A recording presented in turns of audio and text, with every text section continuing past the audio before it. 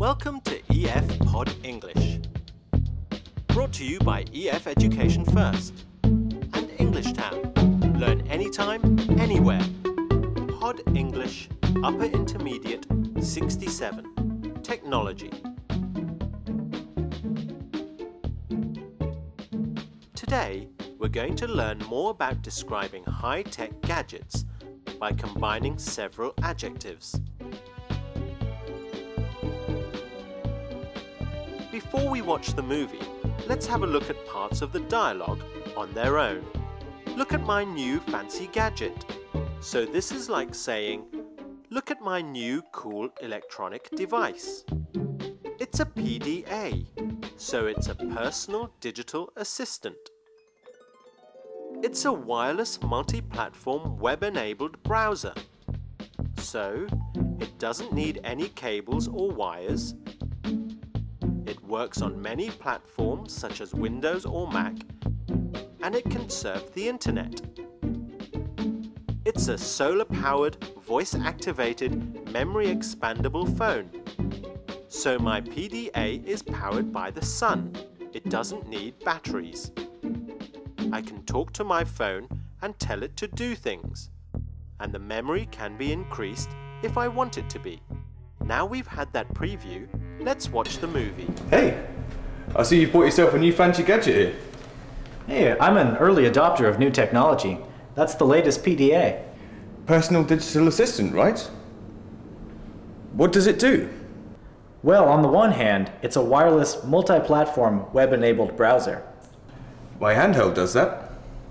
But on the other hand, it's a solar-powered, voice-activated, memory-expandable phone. My phone's rechargeable, but not solar-powered. I have my bills paid, my music collection cataloged, and all of my photos stored on its built-in memory.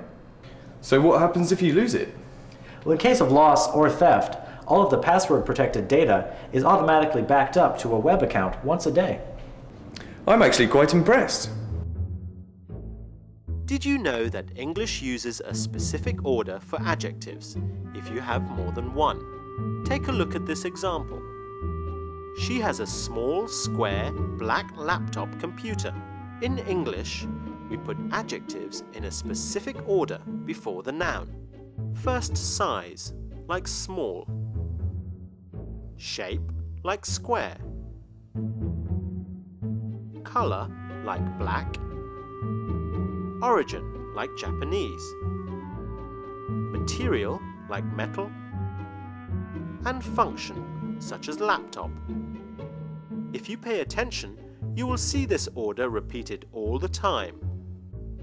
People also combine adjectives to make compounds. Two words working as one word. You will see more of this in a minute. In this part, you're going to listen to my description of what the PDA can do. Think of the right adjective to fit this description. Then, we can see how Dennis describes it in the movie.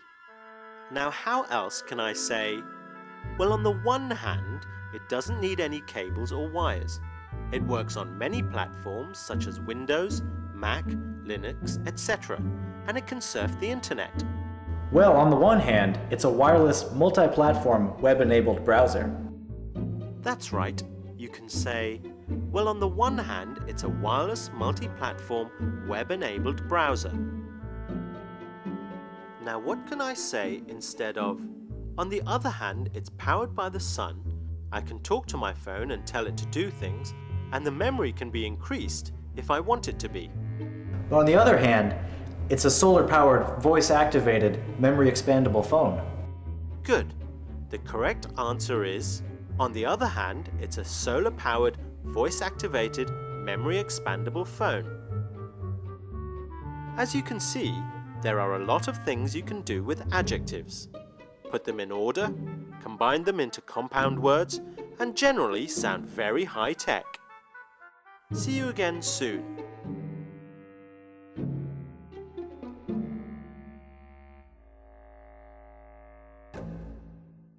Welcome to EF Pod English.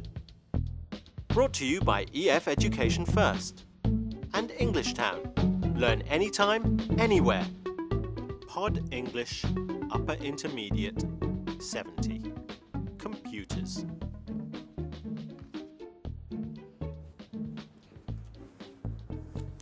This is the new computer.